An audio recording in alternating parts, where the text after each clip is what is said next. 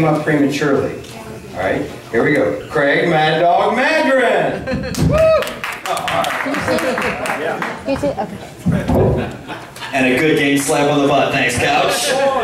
Folks, give it up for John Couchburner Gang from WNIR Radio. Does a fantastic job up here. The Talk of Akron. And I'm representing Akron tonight here on my t-shirt. You can see the 330. Doesn't say the 234. Nothing about the 234. There's no 234. Thank you very much. I love Akron. Grew up here, born and raised in Springfield Township, as Couch said. Our town motto is welcome to Springfield. Help yourself to the salad bar.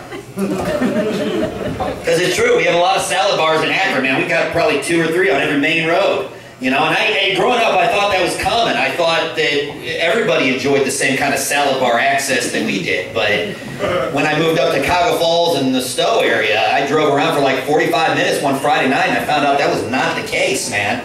And I don't get it. I mean, what is it about a salad bar that you people detest? I mean, is it the speed, the convenience, the fun of putting together little food combinations that nobody else does?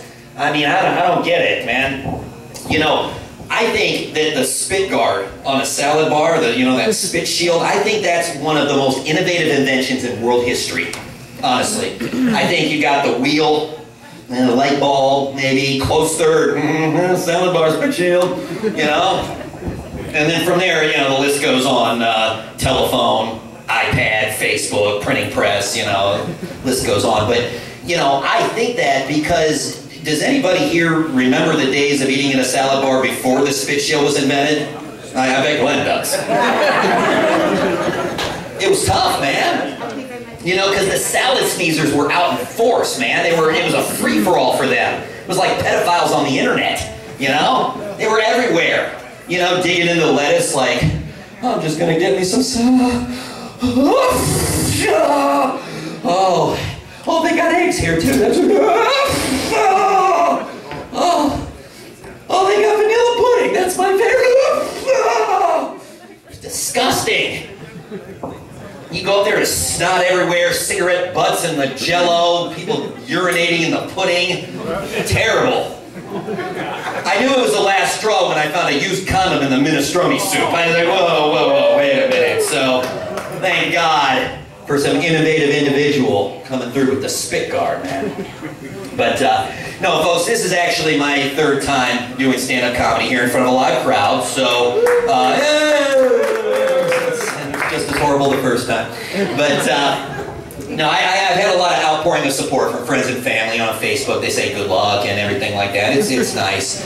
The real creative friends, they try to help you with your material, and they end up telling you just a bunch of things that are really unflattering, like, oh, you should talk about maybe all the bad dates you go on because you're so horrible with women. Talk about all the fast food you eat, because you're such a filthy, disgusting pig, and everybody will laugh at that, Talk about all the jobs you got fired from because you're an idiot. Talk about what a booze hound you are because you're a languishing alcoholic. Look, I just want to get through a comedy set without hanging a noose from the ceiling and killing myself, That'd be nice.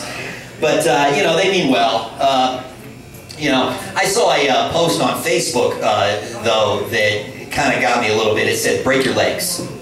And I thought it was a mistake. I thought they meant, break a leg, like they say in theater, But there was a hashtag next to it that said, no, really, break both of your legs. And that kind of made me mad. First of all, that's just a blatant misuse of a hashtag, okay? And, second of all, it's just out of line. It was a little bit unsettling, But, my mom's just getting used to Facebook, so I kind of give her a little bit of latitude on that, So, folks, that is my time. Thank you very much. I'm Craig Mad Dog Madrin. Oh, good job, brother. Welcome back, Craig Mad Dog Madrin. Now keep it going from